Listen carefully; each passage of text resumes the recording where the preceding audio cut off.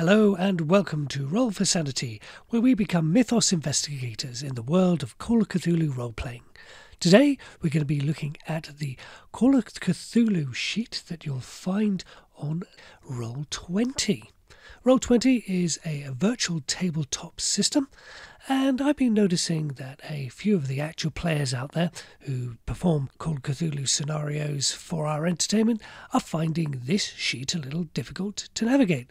There'll be a pause in gameplay where somebody will say, "Oh, I can't find that." So I thought I'd make a quick video for you folks, just in case you're using this classic sheet. It's very nice looking, and maybe you can just jump in to the area that you want to see on your character sheet quicker than some of the actual play people are doing. So here we are at the Roll20 character sheet, and you see this is our character Fifi LeBeau. They are an explorer and they are 24 female from Washington, birthplace Arkham. Now we have our stats at the top across here, and if you click any of these you'll see that a dice will roll. So the thing to remember from the top about this sheet is there are two modes that this sheet can be in. One is this dice rolling mode, where you can just hit a button, it'll turn yellow and you can then roll the dice. Or you can be in this edit mode, which is in the top right hand side.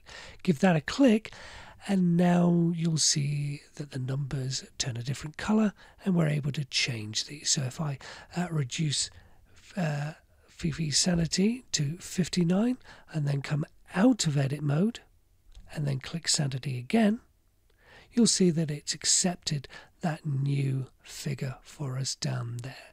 So that's the major thing to remember. If you need to adjust your hit points, magic points or your sanity, come up here to this top right hand corner, jump into edit mode and you can change the values that you need to change. Going across the top of the screen we have some rolling options. So if the keeper said to me, "Oh, I need you to make an extreme education roll," you'd click the button to arm the extreme in these roll options, then click your particular value that you want to roll. Give that a click and it will see extreme failure. And then remember to set it back to the irregular side of your dice rolls, otherwise you will be landed with that extreme dice rolls and you'll be wondering why you are failing all the time. So that's a nice little option that you can do on this character sheet.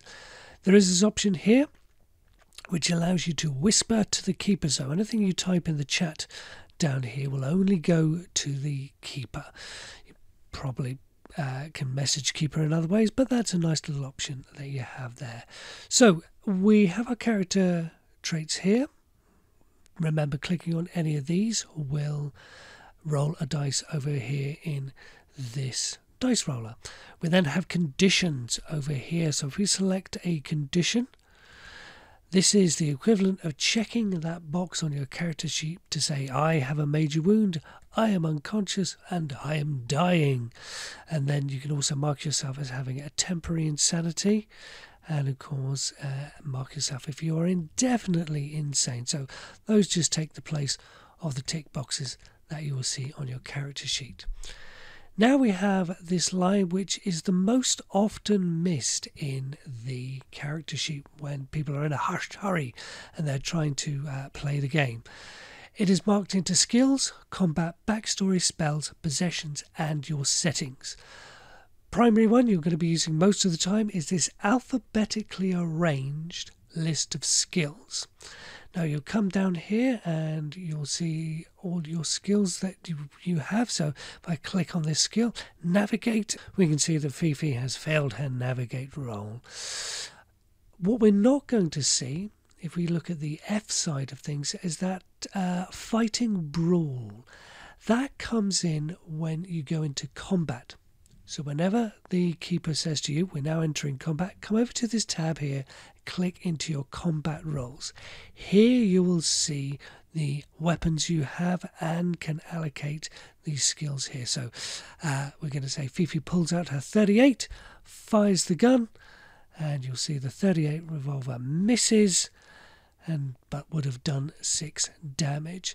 What we're not seeing here is, of course, the fighting brawl roll. So if this is missing from your character sheet, remember, up to the top right hand side of things, select the options and you'll get one of these plus signs down here. So give that a quick plus and you can just put in fist, and then that's going to be your brawl roll, and damage is going to be 1d3, 1 attacks per round.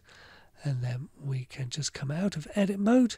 So now when I throw a punch, I can see that is a failure. But that is how you add things to the combat part of your character sheet. So remember, once you're out of combat, jump back into your skills. But when you jump into combat, go over to the combat tab. Nice and simple. The backstory tab.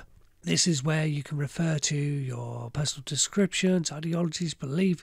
This is where you can add, remember, come into edit mode, and you can add a phobia. So you can just put in whichever phobia you want to add there, come out of edit mode, and that is saved for you. Same with spells and possessions. So possessions, Fifi has got a trusty handbag. You've got your wealth levels over here. So again, you'll find your credit rating there. But if you want to find out how much money you've got, you have to come over into your possessions. So spending level is 50 and cash in the handbag is $275. If you wanted to add another possession, remember, go into edit mode. Give that a click, add whatever possession you want to add to the character sheet, and then come back out of edit mode. Go back into your skills when you're playing the rest of the game, and you can put in whatever you need. You do have your fighting brawl over here. If you give that a click, it will roll, but I often find it's easier to go into the combat side of things rather than going across to this fighting side of the character sheet. That just about wraps it up for another Roll for Sanity video. Just a quick video I wanted to do to take you through this Roll20 Classic Character Sheet. Thank you to all the new investigators who have joined us since the last video. Stay tuned and we'll roll for sanity again soon.